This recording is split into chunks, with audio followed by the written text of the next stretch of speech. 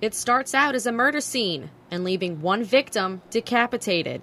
So they were presented a crime scene downstairs. There were two stabbed victims. So they look at the crime scene, they saw the skull there, a knife there. So when they came upstairs, so we simulated like in the crime scene, they have to take the samples from the suspects.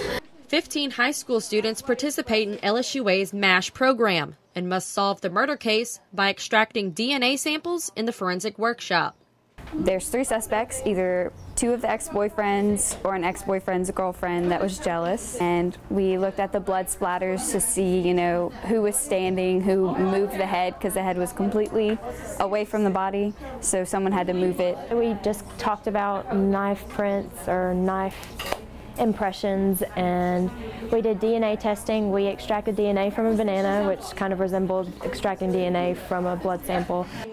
Once DNA samples are finished, they jumped into something a little more exciting. The students' favorite activity that they did today was facial reconstruction. They had to take pieces of clay and create a face to match the one from the murder scene. It's really cool to get to play with the clay and try to make a person and a face out of it.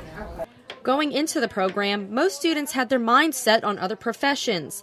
And after this program, they say they're leaning more towards forensics.